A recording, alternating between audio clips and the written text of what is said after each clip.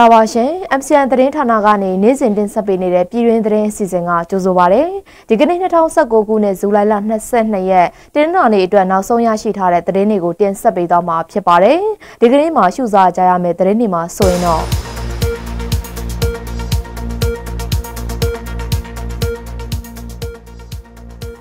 ARSA မွတ်စလင်အကြမ်းဖက်အဖွဲ့ကိုထောက်ပံ့ဖို့အတွက်ရန်ပုံငွေရှာသူတွေကိုမလေးရှားမှာဖမ်းမိခဲ့တဲ့တဲ့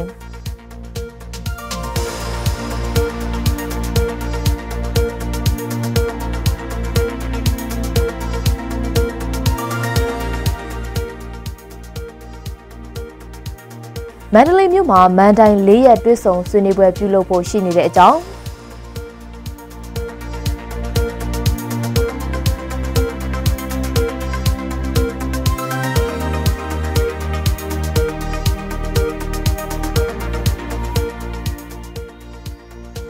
24ကြိမ်မြောက်ကမ္ဘာကင်းထောက်များတွဲဆုံပွဲကိုမြမကင်းထောက်လူငယ်3ဦးတက်ရောက်နေတဲ့တဲ့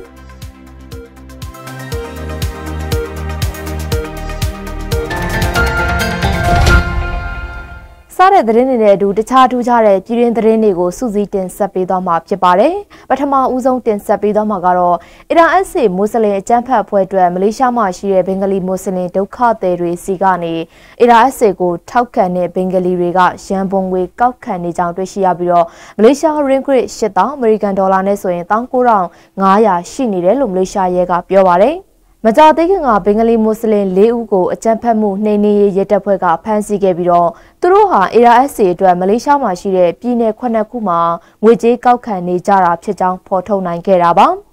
ဖမ်းမိခဲ့တဲ့ဘင်္ဂလီမွတ်စလင်4ဦးနဲ့မှာတဦးကတော့ဟိန္ဒူဘုရားကျောင်းကိုတိုက်ခိုက်ခဲ့တဲ့ IS အစ္စလမ်အကြမ်းဖက်အဖွဲ့ကိုထောက်ခံသူတွေနဲ့အဆက်အသွယ်ရှိတယ်လို့ယုံကြည်ရပါတယ်။မလေးရှားနိုင်ငံမှာဘင်္ဂလီမွတ်စလင်ဒုက္ခသည်ခံထားသူ1,96,000ရှိတယ်လို့ကုလသမဂ္ဂချက်လက်တွေကဖော်ပြပါတယ်။အကြမ်းဖက်မှုနှိမ်နင်းရေးရဲတပ်ဖွဲ့အကြီးအကဲARSA မိုင်တင်ကတော့ ARSA အတွက်ငွေစုနေတာမလေးရှားရင်းဂစ်8000ရှိနေတာတွေ့ရကြောင်းဒီငွေတွေကိုဘင်္ဂလားဒေ့ရှ်နိုင်ငံစီဟော်ဝါလာနဲ့ Western Union ငွေလွှဲဝန်ဆောင်မှုတွေကနေတဆင့်ငွေလဲသွားမှာဖြစ်ကြောင်းပြောပါတယ်ရှင်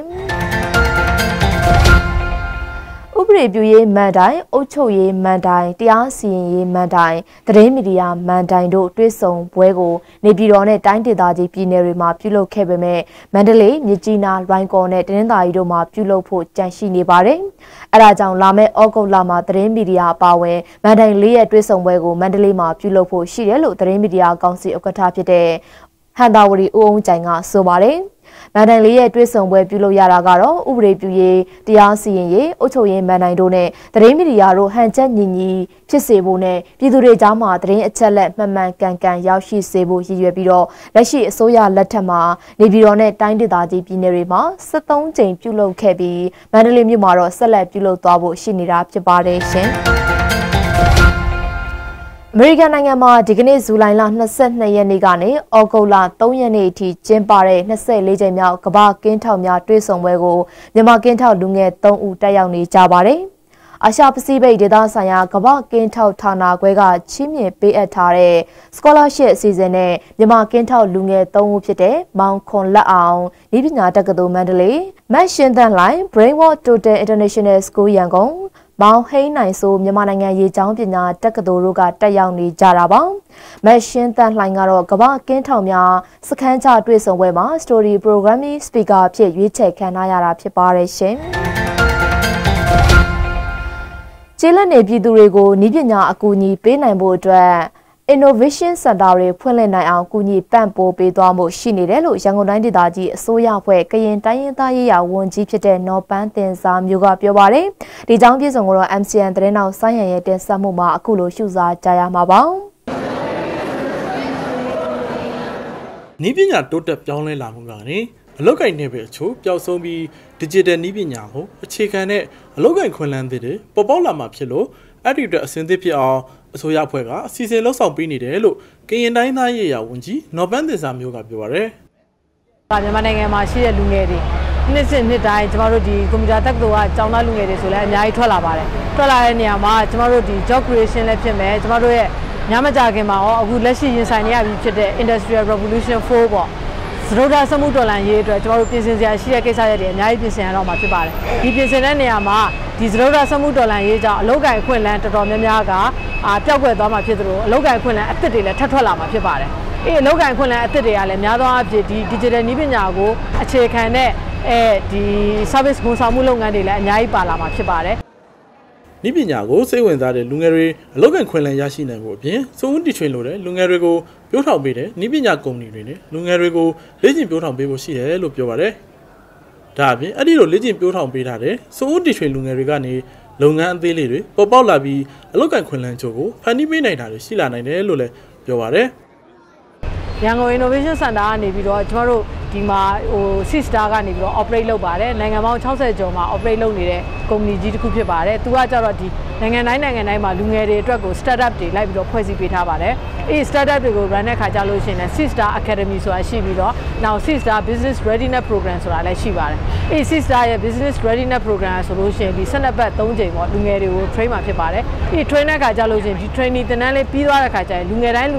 ကိုယ်ပိုင်စီးပွားရေးလုပ်ငန်းတစ်ခုကိုစတဲ့အကောင့်ထဲပေါ်နိုင်တဲ့လုပ်ငန်းမျိုးတွေထွက်လာမှာဖြစ်ပါတယ်လက်ရှိမြန်မာလူငယ်တွေဟာအလုပ်ကိုင်တစ်ခုရရှိဖို့ရှာဖွေရခက်ခဲတာတွေကိုလုပ်ချင်တာနဲ့လုပ်နေရတဲ့အလုပ်ကွာခြားတာတွေစတဲ့အခက်အခဲပေါင်းစုံကိုရင်ဆိုင်နေရတာတွေရှိလို့ digital နည်းပညာကိုအခြေခံတဲ့လုပ်ငန်းခွင်တွေဝင်ရောက်နိုင်ဖို့ကျေးလက်ဒေသကလူငယ်တွေသာမကရန်ကုန်မြို့ပေါ်ကလူငယ်တွေပါအလားကွာဝေးနေသေးဖြစ်တယ်လို့လူငယ်ပွဲစည်းတွေကပြောပါတယ်ခင်ဗျာ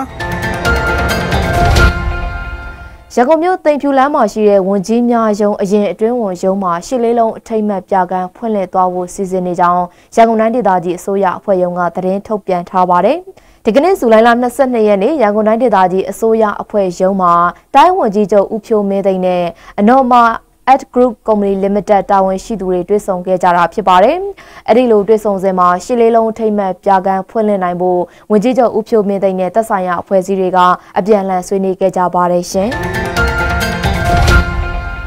မြောက်ဦးယဉ်ကျေးမှုအမွေနှစ်ဒေသကိုကမ္ဘာအမွေနှစ်စည်ရင်တင်သွင်းနိုင်ရေးအတွက်အဆိုပြုစာတွဲမူကြမ်းကို UNESCO ကမ္ဘာအမွေနှစ်စင်တာထံကိုတင်သွင်းနိုင်ရေးအတွက်ပြည်တွင်းပြည်ပပညာရှင်တွေနဲ့အပိသက်ညှိနှိုင်းဆွေးနွေးပွဲကိုဇူလိုင်လ22ရက်နေ့ကလှိုင်မြို့နယ်မှာရှိတဲ့ရှေးဟောင်းသုတေသနနဲ့အမျိုးသားပြတိုက်ဦးစီးဌာနရန်ကုန်ဌာနခွဲမှာကျင်းပခဲ့ပါတယ်။အဲ့ဒီအစည်းအဝေးမှာမြောက်ဦးဒေသကိုကမ္ဘာအမွေနှစ်စည်ရင်တင်သွင်းရေးအတွက်စာတွဲရေးသားတင်ပြမှုကိုအချိန်မီတင်ပြနိုင်ရေးစာရဲပါအချက်လက်တွေတမိုင်းကြောင်းတွေမှတ်ကန်စေရေးပညာရှင်တွေဌာနဆိုင်ရာတွေအနေနဲ့ပူးပေါင်းပြီးတော့စစ်စစ်ဆောင်ရွက်ပေးကြဖို့မေတ္တာရက်ခံထားကြောင်းသာသနာရေးနဲ့ယဉ်ကျေးမှုဝန်ကြီးဌာနဒုတိယဝန်ကြီးဦးကြည်မင်းကပြောကြားခဲ့ပါတယ်။မြောက်ဦးယဉ်ကျေးမှုအမွေနှစ်ဒေသကိုကမ္ဘာအမွေနှစ်စည်ရင်တင်သွင်းနိုင်ရေးဆောင်ရွက်ခဲ့တဲ့အခြေအနေတွေနဲ့ဆက်လက်ဆောင်ရွက်ဖို့စီစဉ်ထားရှိမှုတွေရခိုင်ပြည်နယ်အစိုးရကစီမံခန့်ခွဲရေးဗန္ဒာရေးရန်ပုံငွေနဲ့ဒေသတွင်းလူမှုစီးပွားဖွံ့ဖြိုးတိုးတက်ရေးအတွက်ပူးပေါင်းပါဝင်ဖြည့်ဆည်းပေးနေမှုတွေကိုပြည်내ဝန်ကြီးဖြစ်တဲ့ဦးကျော်အေးသိန်းကလည်းပြောကြားခဲ့ပါတယ်ရှင်။ဗိုလ်ချုပ်ရုပ်ရှင်ရိုက်ကူးရေးအတွက်ကာကွယ်ရေးဝန်ကြီးဌာနကတပ်မတော်နဲ့ပတ်သက်တဲ့တမိုင်းအချက်လက်တွေအပြင်စစ်လက်နက်နဲ့စစ်ကားတွေစတဲ့စစ်သုံးဆိုင်ရာပစ္စည်းတွေအကူအညီပေးမယ်လို့ဒါရိုက်တာလူမင်းကပြောပါတယ်။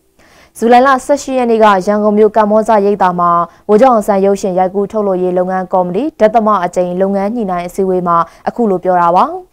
ါအခုရိုက်ကူးမဲ့ဗိုလ်ချုပ်ရုပ်ရှင်အတွက်ပရိသတ်တွေရဲ့အကောင်းအဆိုးဝေဖန်မှုတွေအတွက်တာဝန်ခံမှုအပိုင်းမှာအကြီးဆုံးဖြစ်တယ်လို့လည်းဒါရိုက်တာလူမင်းကဆိုပါတယ်ရှင်အ ਨੇ ဆုံးလောက်ခပြင်ဆင်သတ်မှတ်ဖို့တိုင်းဒေသကြီးကော်မတီတွေစုပေါင်းပြီးတော့ဇူလိုင်လကုန်မှာစစ်တမ်းကောက်ယူသွားမယ်လို့မြန်မာနိုင်ငံစက်မှုလက်မှုနဲ့ဝန်ဆောင်မှုလုပ်ငန်းပေါင်းစုံအလုပ်သမားသမဂ္ဂများအဖွဲ့ချုပ် MICS ကပြောပါတယ်ဒီသတင်းကိုတော့ MCN သတင်းတောက်ထိထိကတင်ဆက်ပေးထားပါတယ်ရှင်နေဆုံးလောကလာစာနဲ့ပတ်သက်ပြီးဥပဒေအရအ ਨੇ ဆုံး2နှစ်ကိုတစ်ကြိမ်ပြင်ဆင်ပြဋ္ဌာန်းရမယ်လို့ပါရှိတာကြောင့်လက်ရှိမှာအ ਨੇ ဆုံးလောကလာစာပြင်ဆင်သတ်မှတ်နိုင်ဖို့အတွက်ရန်ကုန်တိုင်းဒေသကြီးနဲ့မန္တလေးတိုင်းဒေသကြီးကကော်မတီတွေကစတင်ဆောင်ရွက်နေတာပဲဖြစ်ပါတယ်။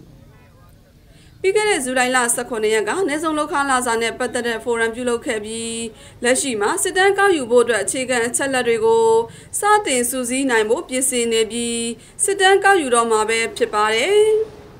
တိုင်းနဲ့ပြည်နယ်ဆိုရင်ကျွန်တော်အဓိကကတော့ကျွန်တော်ရန်ကုန်ရယ်မန္တလေးရယ်နောက်အေရဝတီရယ်ထပ်မြန်မာပြည်နယ်အောက်မြန်မာပြည်လို့အကြမ်းမြင်ပြောလို့ရတာပေါ့နော်ဟိုတိုင်းသားနယ်မြေတွေတော့ကျွန်တော်တို့ဒါမပါသေးဘူးပေါ့အဓိကတော့တိုင်းလေးတာကြီးခုနှစ်ခုမှာတော့ကျွန်တော်တို့ဒါသွားဖို့လို့ရှိပါတယ်ခင်ဗျ နေဆုံးလောကလာစားပြင်ဆင်တတ်မှတ်နိုင်ရေးအတွက်ရန်ကုန်မန္တလေးစကိုင်းမကွေးပဲခူးအေရဝတီနဲ့တနင်္လာရီတိုင်းဒေသကြီး9ခုကိုစတင်စစ်တမ်းကောက်ယူသွားမှာပဲဖြစ်ပါတယ်ပြီးခဲ့တဲ့နှစ်မေလ14ရက်နေ့ကတနေ့လောက်ခလာစား4800ကျပ်တတ်မှတ်ခဲ့ပေမဲ့လက်ရှိမှာလူသမားတအုပ်ရရှိတဲ့လောက်ခလာစားရဲ့၄ပုံတပုံကအဆောင်လာကအဖြစ်ပေးနေရတာဖြစ်ပြီးကုန်စည်နှုန်းကြီးမြင့်လာတဲ့အတွက်လုံလောက်မှုမရှိသေးတာပဲဖြစ်ပါတယ်ကျွန်တော်တို့စက်တန်းတွေပါကျွန်တော်တို့ကောက်အောင်ပါခင်ဗျအခုတော့ကျွန်တော်တို့ဒါစက်တန်းတွေပါကောက်ဖို့တော့လုပ်နေပြီတေချာတာကတော့ပြီးခဲ့တဲ့2015တုန်းကစက်တန်းတည်ပင်လျင်ကျွန်တော်တို့ဒါ9600ကျွန်တော်တို့တောင်းတာဆိုတော့တေချာဘောက်ကတော့ဒီတစ်ခေါက်ကတော့လည်းကျွန်တော်တို့ဒါ9600အောက်တော့ကျွန်တော်နဲမှာမဟုတ်ပါဘူးခင်ဗျအခုကောက်ယူသွားမဲ့စစ်တမ်းတွေမှာလူတအုပ်ရဲ့ပြည်များကုန်ကြားစိတ်ပေါ်မူတည်ပြီးကောက်ယူသွားမှာဖြစ်တာကြောင့်မြင့်တက်နေတဲ့အခြေခံစားသောက်ကုန်ဈေးနှုန်းတွေပေါ်မူတည်ကလူသမားတအုပ်ရဲ့ရပိုင်ခွင့်ကိုတောင်းဆိုသွားဖို့ရှိတယ်လို့မြန်မာနိုင်ငံစက်မှုလက်မှုနှင့်ဝန်ဆောင်မှုလုပ်ငန်းပေါင်းစုံလူသမားသမဂ္ဂများအဖွဲ့ချုပ် MICS ကပြောပါတယ်ရှင်ထိုင်းနိုင်ငံမဲဆောက်မြို့မှာရက်ပေါင်း20ကြာထိမ့်သိမ်းခံထားရတဲ့မြန်မာနိုင်ငံသား64ဦးကိုဇူလိုင်လ19ရက်နေ့ကမြန်မာနိုင်ငံကိုပြန်လည်လွှဲပြောင်းပေးခဲ့ပါပြီ။အဲဒီမြန်မာနိုင်ငံသား64ဦးဟာထိုင်းနိုင်ငံတောင်ပိုင်းမလေးရှားနယ်စပ်နဝတီခရိုင်မှာဇွန်လ29ရက်နေ့ကထိုင်းမြန်မာနယ်စပ်မဲဆောက်မြို့ကိုပြန်လာစဉ်မှာဇွန်လ30ရက်နေ့ကမဲဆောက်မြို့အဝင်မဲဆောက်ဘန်ကောက်သွားလမ်းမကြီးမှာမော်တော်ယာဉ်အပူရှိန်လွန်ကဲပြီးတော့မီးလောင်မှုဖြစ်ပွားခဲ့ရာကနေအသက်ဘေးကနေလွတ်မြောက်ခဲ့ကြသူတွေဖြစ်ပါတယ်။အဲ့ဒီလိုလွတ်မြောက်ခဲ့ပေမဲ့ထိုင်းတာဝန်ရှိသူတွေကတော့စစ်ဆေးမေးမြန်းမှုတွေပြုလုပ်နိုင်ဖို့အတွက်မဲဆောက်မြို့လူဝင်မှုကြီးကြပ်ရေးကအချုပ်မှာရက်20ကြာထိန်းသိမ်းခံခဲ့ကြရတာဖြစ်ပါတယ်။ဇူလိုင်လ19ရက်နေ့မှာတော့မြန်မာနိုင်ငံသားအမျိုးသား53ဦးအမျိုးသမီး17ဦးစုစုပေါင်း64ဦးကိုထိုင်းဘက်ချမ်းကတက်ခရိုင်လူဝင်မှုကြီးကြပ်ရေးဦးစီးဌာနတာဝန်ရှိသူတွေကမြန်မာဘက်ကမြဝတီမြို့နယ်လူဝင်မှုကြီးကြပ်ရေးနှင့်ပြည်သူ့အင်အားဆိုင်ရာဌာနကိုပြန်လည်ပြီးတော့လွှဲပြောင်းပေးခဲ့တာဖြစ်ပါတယ်ရှင်။လူငယ်တွေကြားမှာအရန်ကိုရေပန်းစားခဲ့တဲ့မြေပဲယူအဖွဲ့တချင်းတွေနဲ့အတူပြန်လည်ဖျော်ဖြေတင်ဆက်ပေးမယ့်အကြောင်းကို MCN သတင်းတောက်တော်ရာတို့ရဲ့တင်ဆက်မှုမှာအခုလိုတွေ့မြင်ကြရမှာပါလူငယ်တွေကြားထဲမှာရေပန်းစားခဲ့တဲ့မြေပဲယူအဖွဲ့ကပကံပါနဲ့မြေပဲယူခေါင်းစဉ်နဲ့ဖျော်ဖြေဝဲကိုဇူလိုင်လ20ရက်နေ့မှာရန်ကုန်မြို့မှာရှိတဲ့ပကံပါမှာဖျော်ဖြေတင်ဆက်ခဲ့တာဖြစ်ပါတယ်အခု DJ ပွဲလေးကို Glove Flow လို့လုပ်တဲ့ပွဲလေးကတော့ဒီလ30ရက်နေ့ပေါ့နော်လုပ်ဖြစ်မှာပေါ့ဟုတ်လာခဲ့ပါအောင်ပေါ့နော်ဒီလိုကျွန်တော်တို့ဒီမှာဆိုင်မှာလုပ်တဲ့ပွဲလေးနောက်တစ်ချိန်ထပ်လာခဲ့ကြအောင်ပေါ့တကယ်ချင်းနေဒီပွဲမှာလွန်ခဲ့တဲ့စေစုနှစ်တစ်ခုကျော်ကလူငယ်တွေကြားထဲမှာရေပန်းစားတဲ့တချင်းတွေနဲ့ဖျော်ဖြေခဲ့တာပါဒီပဲရုပ်အဖွဲ့ဝင်တွေဖြစ်ကြတဲ့အဆိုတော်မင်းမော်ကွန်းအဆိုတော်ကျော်သူဆိုတို့ကသူတို့ခေတ်အခါကနာမည်ကျော်ခဲ့တဲ့တချင်းတွေကိုအတူတွဲဖက်ပြီးပြန်လည်တီးဆိုခဲ့တာလည်းဖြစ်ပါတယ်ဖြစ်နေလို့ဘာလို့လုံးဝဖြစ်နေဖြစ်နေကြတယ်ကွာပြန်ရောက်သွားလို့ခံစားရတယ်ဒီလိုပါတော့ဆက်နေနေတဲ့လောက်သူ့ပြောလို့ခံစားရတယ်နောက်တော့သူတို့တွေဒီမပေါင်းတော့လုံးဝမဟုတ်လုံးဝဒီချက်တွေတော့ဖန်ပြီးတော့ဘလုံးဘုရားသူဆိုလို့ဒီမောက်ဘလုံးသွားဒီဆရာတို့ကနေရတယ်တော့ကြာပြီအဲ့တော့ဒီပွဲလုပ်ပေးတဲ့အရှင်လည်းဖြစ်နေတယ်နောက်တစ်ခါကျတော့ဒီပွဲကိုလာရတဲ့အတွက်လည်းသိနေတယ်ဒီပွဲအရင်တက်ဖို့ရှိရပေါ့နော်ကိုပေးရရဲ့ပမာဒတဲ့ကိုပြီးတော့ညှို့သွားလို့ခံစားရတယ်ပြောင်းနေခံစားရတယ်နောက်တော့ပြိတ္တတဲ့အပေးဝင်တဲ့ဆိုတိုင်းပွဲဆိုတော့ရှားတယ်ပေါ့နော်အဲ့ဒါပြိတ္တတဲ့အပေးဝင်တဲ့ဆိုသွားတယ်နောက်တော့အပုတ်ရမယ်တတ်တာမရှိဘူးပေါ့ပြိတ္တအကြိုက်ကိုလိုက်ပေးရဆိုလည်းကျေးဇူးတင်ပါတယ်လို့အဲ့ပကံပါမှာအဆိုတော်တွေကိုဖိတ်ကြားပြီးဖျော်ဖြေပွဲတွေကိုတစ်လမှ2ကြိမ်ပြုလုပ်ပေးနေရလဲဖြစ်ပါတယ်။လာမယ့်31ရက်နေ့မှာလဲ Stay Hip Hop Stay Chill ခေါင်းစဉ်နဲ့ဖျော်ဖြေပွဲပြုလုပ်ဖို့ရှိနေတာလည်းဖြစ်ပါတယ်ခင်ဗျာ